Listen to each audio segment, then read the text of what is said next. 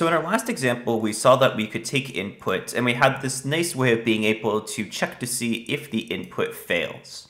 Now, based on this idea, it's very helpful for us to now get an understanding of if statements, which will allow us to make different decisions based on if something is true or false. And in turn, that would allow us to say something like, if the input were to fail, do something. Otherwise, if the input succeeds, do something different, right? So let's take a look at how if statements are generally going to work. And the way that we'll start this is just by discussing a little bit about comparisons. A comparison in C++ or in any language really is something that can be either true or false. So for example, our cin.fail is going to be either a 0 or a 1.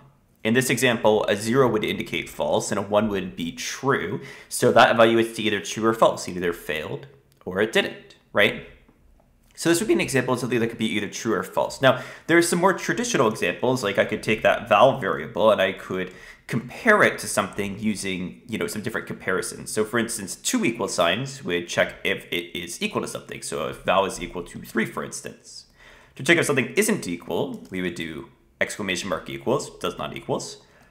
And then you have all your other traditional comparisons, greater than, less than, greater than or equal to, less than or equal to. So these are the main ones that we would typically look at.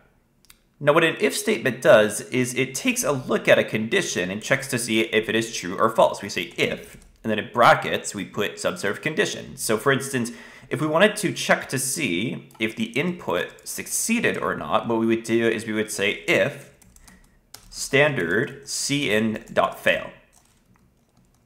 Now this is all we actually have to do in order to get this to work. We can add in a condition like equals equals 0. However, when we have a function that returns either a 0 or a 1, C++ will interpret this as a Boolean. So it will automatically convert the 0 to false and the 1 to true, and it will be able to use that for the condition. So it's really up to you which one you would like to use. There's not really a wrong answer here. I just prefer to exempt the equality check because it's not required. What will happen with this is inside of these brace brackets, we'll get the code that happens if this cin fails. So if the condition is true. So if cin fails, what would we like to do? And in this example, I'm just going to go ahead and I'm going to print out something like this. Input was invalid. Okay. So we can just do something like that. Now, what we could do is we could say, maybe we want to do something if the input does not fail. To do that, we can use what's called an else. And else is what's going to happen in the alternative case. So say that this condition is not true. So the cin does not fail. Then we will come into this else and we will do what's inside of this else between the two brace brackets. So, for example, I could print out something to say input was valid. Right? I could even just, print out the output, right? So we could do that as well. So that's an example of how we can use this if statement. So remember, it's going to check to see if this first condition is true. If it is, it will come into this branch here. If it's not, it goes to the else here. So it skips over this and it goes to the else instead. Let's run this code and see how this actually works, okay? So we compile it, we run it, it says give us an integer. If I put in a valid integer, it says the input was valid and prints the integer. If I put in an invalid integer, it says the input was invalid. So you see how it branches based on if the condition was true or false. Now there are a few other conditionals that do exist inside of C++. One additional one that's helpful is the else if.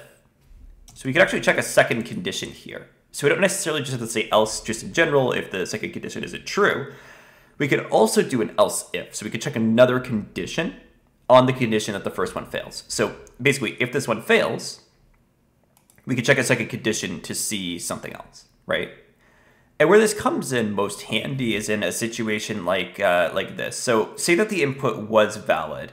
Then we want to determine if the input was positive, negative, or 0 as a simple example. What I could do is I could say, well, if the value is greater than 0, then what we would say is that it is a positive number, right? Now, if it isn't greater than 0, well, it could be less than 0, but it could also be 0, right? So you have to check a second condition. We can't necessarily assume that it's one or the other. So what we do is we say else if. So if this fails, we're going to come down to this condition and check this one now. So what I'm going to say is I'm going to say, well, if the value is less than 0, then what I could do is I could go ahead and print out, you know, negative number as an example. And then finally, when we reach here, if it's not a positive number and it's not a negative number, well, it must be 0. So I could just use a general else. So basically, if this first condition fails, it will come to this second condition and check it. If this condition also fails, it will come to this else statement and do whatever I write in here. So in this case, I would say, well, the value is 0. So number is 0, just like that. So that gives us a way of being able to check a variety of different conditions, right? So you can see that sort of process running here. So that's the idea of the else, if, and else statements. Now, one final type of condition that we do have available to us is a switch statement. A switch statement is going to be a helpful way of being able to check a value against a whole bunch of other values to see if it matches one of the particular cases that exists. So as an example, suppose that we were inputting a value that has like a limited number of possibilities. So maybe it could be anything from like 0 to 5.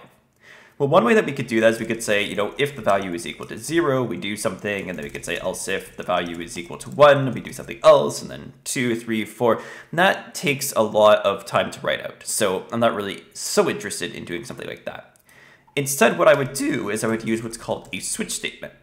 A switch statement takes in a value, so in this case, val, and then it has a bunch of different cases of what val could be and what action we want to take based on it. So for instance, I could say case 0, and I could, you know, do something with that. You know, just like as an example, I could be like value is 0, right? You know, just as like a really basic example. And then what I could do is I could continue to write different conditions underneath this. So in the case that the value is 1, I'll do something. In the case that the value is 2, I'll do something, right? And so on and so forth like this. Now, there's one other additional detail that we need to add inside of here, and it's called a break. What a break does is it removes us from the switch statement. So what this was basically doing is it's saying, so if the value that was provided is 0, it goes into here and it prints this value, and then it breaks, which means that it jumps out of this switch statement and continues executing. If we didn't have this break here, what would happen is it would fall through into the other cases, and then it would just execute everything. So that wouldn't be too helpful for us. So just to continue on this, we'll just say that our possible values are 0, 1, and 2. So we could go like this, and we could say the value is 1, and then we could go to this, and we could say the value is 2, right? So that gives us an example of a switch statement. Now, what you could do here is you could have like an if statement to say if the value is, you know, less than or equal to 2, then it can go to the switch statement. Otherwise, it's an invalid input, right? And that's a way of like combining different conditionals together, right? So, you know, that's something that we could do to sort of add to this code. But just for this example, this works fine for us.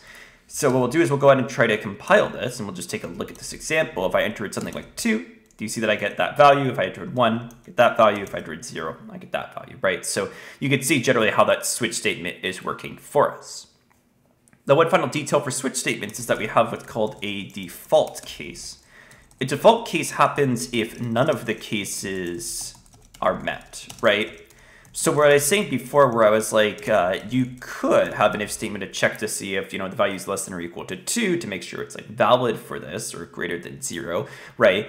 We could also just have a default case. The default case handles all of the situations where we didn't have a valid value. So it wasn't 0, it wasn't 1, it wasn't 2. We're going straight to this default case here, right? So that's an example of what we could do with that. So when I do this, you'll see that if I enter something like 10, because the value is invalid, right? So it is actually executing this default case here. So this gives you an idea of how switch statements work. So switch statements are just a cleaner way of writing this kind of equality-based logic. It's also faster generally than if statements are. So if you can write a switch statement, it's usually best to do so. Otherwise, you can use if statements for those types of processes. That gives you a good overview of the way that conditionals, decision statements, and switch statements work inside of C++. So thanks so much for watching this video, and I'll see you in the next one.